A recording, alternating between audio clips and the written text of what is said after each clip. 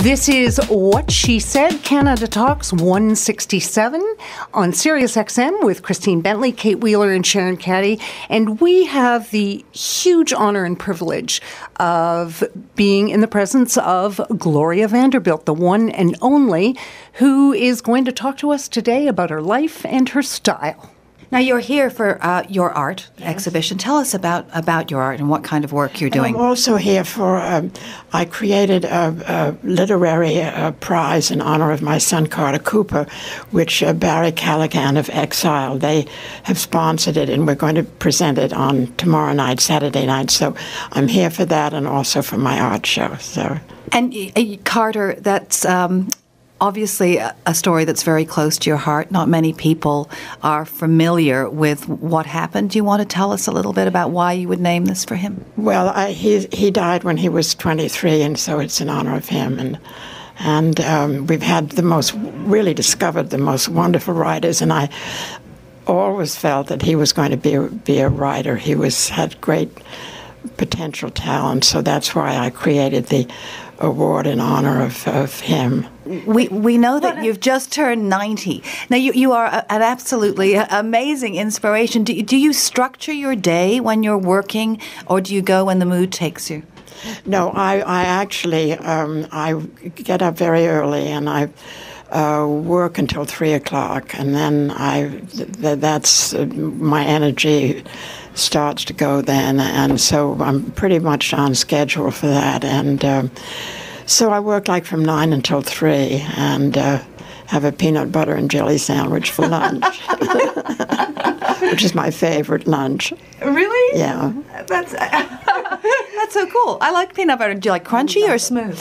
No, this is it's organic and it's smooth, but it just tastes like peanut butter. It's peanut butter. Peanut butter is peanut butter.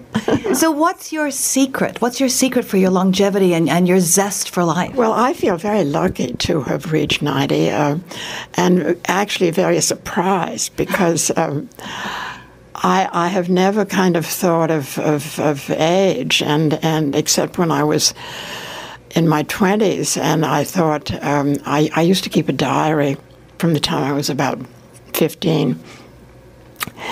And I poured all of my secrets into this diary.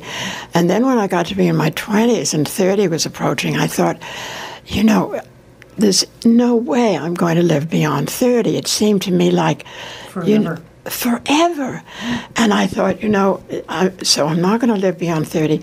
And this diary is going to be left with all this drivel in it, all these secrets and all these things I poured out. And of course, so I destroyed them all. Of course, now I regret it. Oh, no. Yeah, I know. Because I've got to tell you, you've had some pretty hot men in your life. That's true. That's true. I've been very lucky. Some of those stories must have been fantastic. Well, so I really regret that I threw them into the fire and they went into the flames. So, what would you tell young 20s somethings today? Because everybody thinks that their generation had it tougher than the one behind them. But, young people today would look at you and say, I could never, ever achieve what she's achieved. What were your rules, tips? What would your inspiration be? Well, I wanted to make something of my life, and I wanted to, I just was determined to do that. And I think the best thing that anyone could hear is what Joseph Campbell said, which is follow your bliss. And if there's something that you really want to do, go for it. Your son, Anderson, has said about you that despite some really almost unimaginable challenges that you've had in your life, you still have retained that vulnerability, that you're still able to be amazed and astounded and take great joy in things. Did you make a conscious decision not to ever become hard or not? Well, to become I'm not tough. It's true, and I have this this sort of sense of myself that I'd like to keep clear, you know, and I like to, and I'm always so kind of touched by, I don't know, by people who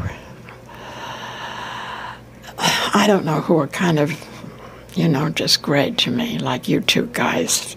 Are you kidding? Thank you very much for taking the time to speak with us. Thank you. It has been a huge pleasure for both of us. And for all our listeners across North America, we're going to share this with them, this wonderful conversation we've had.